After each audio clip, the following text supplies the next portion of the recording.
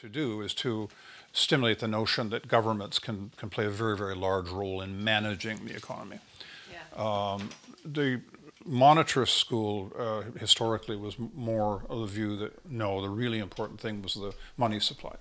They didn't deny the influence of expenditures and taxation, but what was really important was how you controlled the money supply.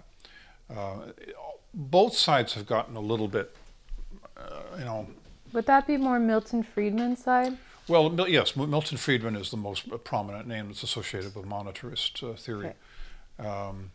But what the media calls monetarist theory nowadays is quite a bit different from that. It tends to be focused on the notion that you can expand an economy by borrowing indefinitely, and that there are no real costs to that. As long as if the money that you're borrowing is spent on productive processes or infrastructure that will grow the economy faster than it would otherwise grow, you're making the money back for future generations. But in fact, of course, governments don't do that. They don't spend on infrastructure or on productive investments. They spend it to fund current programs. Yeah. So what you're basically burdening your future generation, that little guy in there, Yeah. and his son and his grandchildren Yeah. will all be heavily burdened by the kind of indebtedness. Well, if you look at the indebtedness, the rate of indebtedness that's being incurred both by the federal and by the Ontario provincial government, it's really scary. It's really, really scary. I mean, again, a whole other topic, But that's discussion. good. This is good. I'm glad to talk about this as well.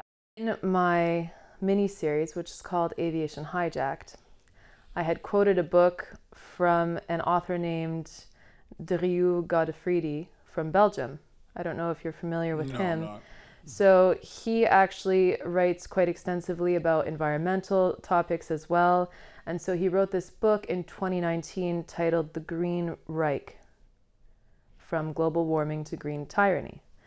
And it's an excellent book. And so that inspired me a lot. And he really correlates these so-called green climate policies with a kind of his philosophical understanding of it, saying that it's not really about environmentalism, but it's more of an anti-humanistic kind of degrowth mentality, and it's kind of cultish. And so there's a lot of interesting things there, and a lot of policymakers are now putting these so-called green policies into practice, but I think some of them are quite naive, and maybe you would agree about that, in understanding how those policies actually work in real life and what they will do to different economies. And we can feel that right now in Canada, because we're dealing with that in the aviation industry. I believe that is correlated, and as well in the oil and gas industry, as we've seen in Canada over the last couple of years. In December 2019, you wrote an article saying that the government climate policy in Canada and elsewhere will increasingly focus on a campaign to reduce greenhouse gas emissions from aviation. Yes, in that first article, I described the process, or what is underway in Europe, in Europe, they have decided to follow a number of different approaches to reduce greenhouse gas emissions from aviation, ranging from what might be called moral suasion, or trying to influence people by shaming tactics, to some measures that require reporting by industry as to what their emissions are. And then leading on from that to actually regulatory measures that limit the amount of emissions that airlines can emit during the course of a year, and requiring the airlines to purchase offset permits to pay for any emissions that they have that exceed their annual quota. It was clear that what was happening in Europe is potentially going to apply globally. because of the influence of the Green Party in Europe, which is very strong, and because of the particular circumstances of Europe. If you think about it, Europe is a very densely populated continent. Yep. Unlike Canada. Unlike Canada, exactly. And it has a very highly developed, rapid rail system. So to the Europeans, the use of aircraft to travel is really a luxury. It's a kind of something that doesn't need to be done. And they can easily, move away from having a significant share of their international travel done by air to having it done by surface transport without any significant economic or dislocation effects. One could argue that it's a luxury, I think, if I could just kind of... Yeah, I think because I've been to Europe quite a few times traveling there as well, and actually their flights cost less money sometimes than taking the train. So I don't know if it's... I'm not suggesting that they're correct in their view that flying is the plaything of the rich, if you will. Right. I'm just suggesting that from their perspective, it's not a necessity. Yeah. And if they're the only ones that apply these different approaches to reducing emissions, they're going to place themselves at a competitive disadvantage to the other countries. Therefore, it's very much in their interest that the European emissions trading system, or something like it, be extended to globally. Ah, I see. Okay, that makes a lot of sense. Globally, when you talk about that, does that include countries like Canada? Does it include the United States? Does it include China and India?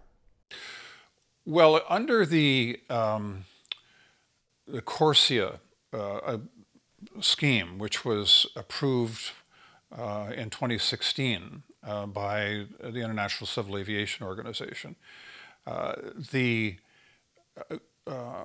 and was subsequently approved by 78 different countries.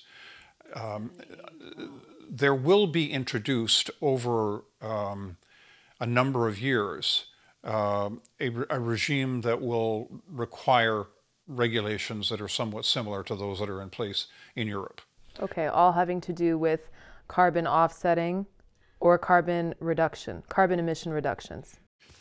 In essence, it is a regulatory scheme that is intended to be implemented over a period that began in 2019 with the collection of data, will proceed in 2021 to a pilot program under which countries will volunteer to be members of the regime. And then that pilot scheme will persist until the end of 2026. At the beginning of 2027, rather than being a pilot regime where countries can voluntarily offer the participation of their airlines, it will become mandatory for those countries that have agreed to participate. As it stands now, China and India and a number of the Asian countries have not agreed to participate. Oh, wow. Right. So, wow.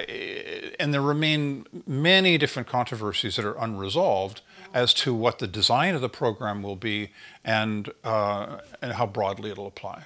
Wow, that's really interesting. So they're just saying, no, we're opting out of this, but yet I imagine in my mind, it's kind of like a little bit of a clique where you have all of these countries that are, the Commonwealth countries, etc., Canada, the EU, who kind of are possibly pressuring each other to all meet the same kind of standards when it comes to emissions reductions. Would that be pretty accurate? Yes, there is a remarkable degree of agreement among many of the OECD countries about the need to reduce greenhouse gas emissions. And although that agreement you have to be careful in terms of your statement of what that means. In fact, um, the countries of the world have been setting agreements to reduce greenhouse gas emissions, specific targets, Yeah. since 1990. Oh, Okay? wow. Okay. They've never attained any of the targets. Right. And when they miss a target, their response has been to establish a more difficult target. Oh, interesting. Yeah, So it's like a New Year's resolution. yes. And you can kind of ask yourself, well, why do they do that? And Right. that's a very interesting story in its own right. Um, and it has to do with the interplay that goes on between environmental organizations, which are very influential, and politicians. Environmental organizations want to establish the point that they have the moral high ground. And so one of the ways that they establish the moral high ground is to get politicians to a promise to achieve something. So establishing a political target is a promise that your country will reduce emissions by X amount. Politicians, for whom I worked for many years, have a very simple philosophy, and that is that there is no political downside to promising to reduce emissions, only to actually doing so. So when the inevitable happens and the countries are not able to meet those emissions, the politicians find themselves constantly under attack by the environmentalists for failing to meet their promises. Right. That's the game that gets played. Right. Now, and what has actually happened since 1990 is that global emissions have increased by 50% since then. Yeah. Notwithstanding all of these promises and commitments and legal and so-called legal agreements. Not surprising. Looking to the future, if it had not been for the effects of the coronavirus this year, we would have seen a continuous growth in global greenhouse gas emissions going on for the foreseeable future. Right. The rate of growth has been slowing down, largely because the OECD countries, the wealthier ones, have succeeded in slowing the growth of emissions in their economies, mainly through technological change, to some extent through regulations. But the growth of emissions in the non-OECD countries, mainly the countries of Asia and Middle East and elsewhere, has been far more than offset the emissions reductions that have occurred in the OECD. In fact, over the course of the last decade, the emissions growth in the non-OECD countries has been 4 times the reduction in emissions in the OECD countries. Right now, the non-OECD countries account for 2/3 of global emissions. And that would be China and India. And Southeast Asia and Brazil and all the other countries that are rapidly growing. Now, and why? Well, for 2 important reasons. A, their populations are growing rapidly, whereas in the OECD, they're largely stable or slightly growing. Yeah. And B, their economies are growing rapidly. The net effect of that is that the middle classes in the developing countries are growing at a remarkable pace. And the middle classes are the ones that have the discretionary income that they can spend on aviation, for example. And they can spend on, for the first time, people can afford to own cars. They can afford to have heating and air conditioning in their homes, etc. And that's a good thing. It's a very good thing. It's a good thing. And I think I think that's, if I could just state that it seems that there's a lot of this kind of guilt among OECD countries where they feel like they need to really control, like if we go into the broader picture, only have 1 kid. You'll see these kind of campaigns now as well, kind of like a degrowth movement, which I think is connected to Malthusian environmentalism. And that's a whole other topic, but I do think that it's related to the carbon offset emissions and all of these kind of different programs, whether it's through the aviation field, using CORSIA, or in the broader context. I believe that there's this guilt that comes along with Western countries in many, many different ways, where they're thinking, okay, we are like a virus on this planet, and we need to reduce ourselves in a certain way.